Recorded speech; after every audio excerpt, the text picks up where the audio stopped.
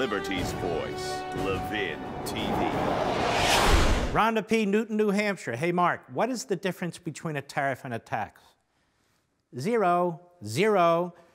All it is a word, tariff, for tax. It's a tariff. It is a tax placed on a product that comes into our country and then is sold to you.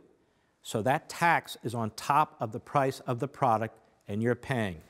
And that tax goes directly into the federal treasury, where they can then spend it on somebody else, or to redistribute wealth, or to create more bureaucracy, or what have you. It doesn't create any jobs whatsoever, doesn't protect any jobs whatsoever. And the sooner more and more people get that word out, that a tariff is nothing more than a tax on the backs of the American people, which the federal government then takes, the sooner I think we'll be done with this argument.